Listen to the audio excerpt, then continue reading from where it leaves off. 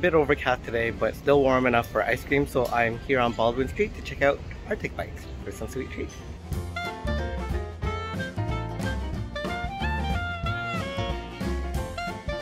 So the place is a bit unique, it's very different. It's not your typical ice cream, it is shaved ice cream that is rolled up. So this one is a Thai, I think it's like a Thai tea. And then the other one that we got was a coffee flavored ice cream. I can't remember what the names were, but they were very tempting. And this one has got like grass jelly, it's got waffles. It smells really good, but they're very flavorful. Like this really does taste like Thai milk tea. Yum, very, very good.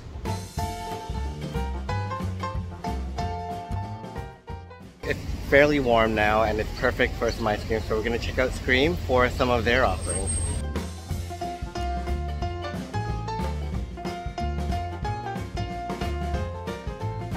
So they got some really cool flavors in there. We've got like this double scoop, I've got cotton candy, and I've got birthday cake, and we've got some other fun stuff here. But then also they've got these boozy flights. The benefits of a hot summer day is that you get to cool down with ice cream, but then also at the same time your ice cream melts a lot quicker. So it's a bit messy. You guys know I don't like getting my hands all sticky, but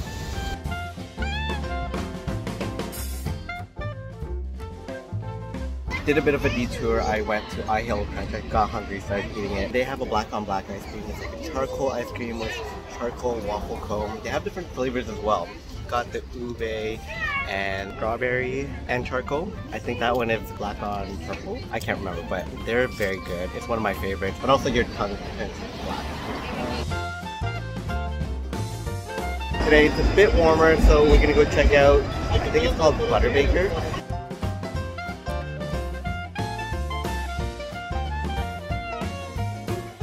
So they have like seasonal flavors. This time they have got the mango, which is really flavorful, and they top it off with this really cute mango on top. But the lineup is very long in there, so just be cautious of that if you're gonna go in the summertime. These are so delicious.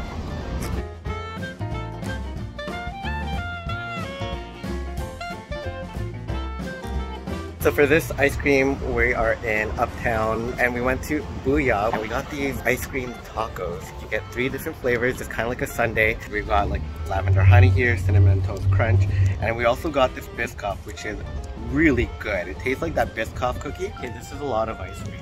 The 3 scoops is very filling.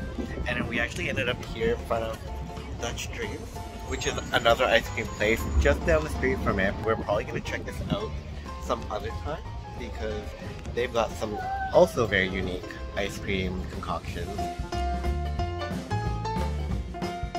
Back at the area, I'm going to Dutch Dreams to check out their offering for ice cream. Ooh, I've got crazy hair right now.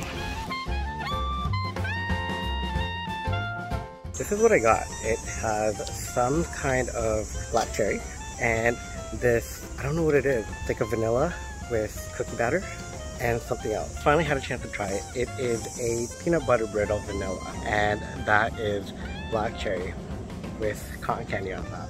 If I was to rank these, I'd say iHalo Krunch and Butterbaker are my favorite for taste, Booyah when it comes to value for money, Arctic Bites for texture, and Scream and Dutch Dreams with presentation. But overall, they each offer unique flavors and different experiences for whatever type of frozen treat you're looking for. Plus, they're super Instagrammable. Go check them out, give them a try, and let me know what you think. Enjoy!